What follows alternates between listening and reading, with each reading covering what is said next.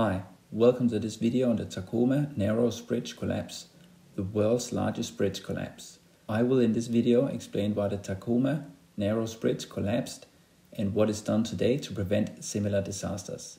I will explain this so everyone can understand the complex engineering behind suspension bridges.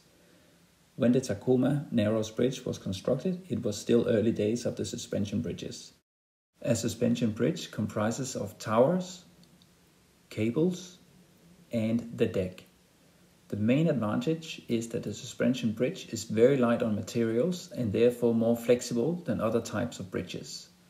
To understand the collapse, we first need to understand something called resonance.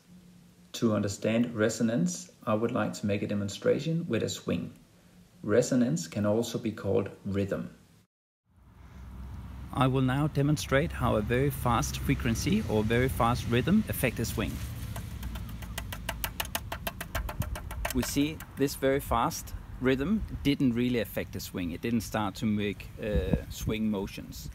The opposite is a very slow moving rhythm. That's very slow moving frequency. Also we see this is not really affecting the swing much.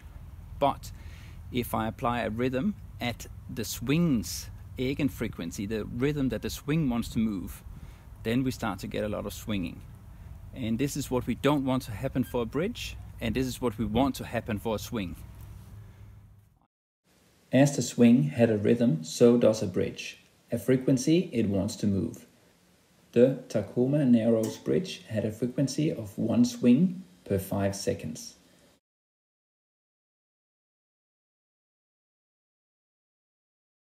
The wind blowing past the bridge will create a turbulent flow. In this picture we see the wind blowing past the deck and the cables. The wind is laminar or streamlined before it hits the deck, and when it passes the deck it may become turbulent. Turbulent means it's changing direction with a frequency or rhythm. In one moment the wind creates a downward force and soon after an uplift force. We can call this the rhythm of the wind.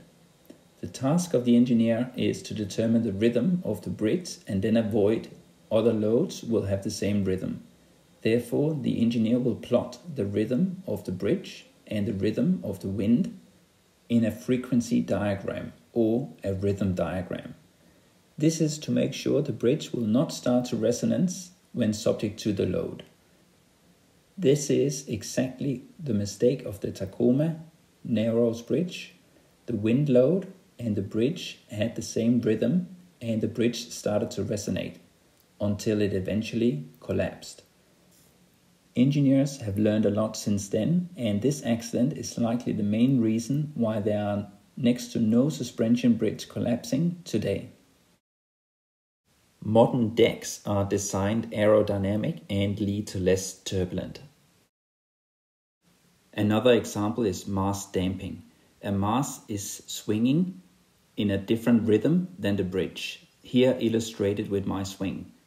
Once the mast is released, you can see it quickly stops the rhythm of the swing. Finally, suspension bridges are very frequently tested in wind tunnels to verify the design and make sure the wind and the bridge does not share the same rhythm and start dancing. The next video is from a company that specializes in wind turbine testing, Total Engineering Solution. This video shows a modern wind test where engineers are designing a bridge so that it does not share the same rhythm with the wind.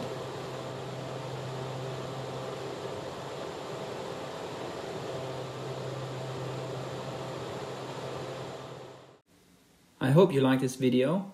Please give it a thumbs up and subscribe to my channel. Thank you very much for watching.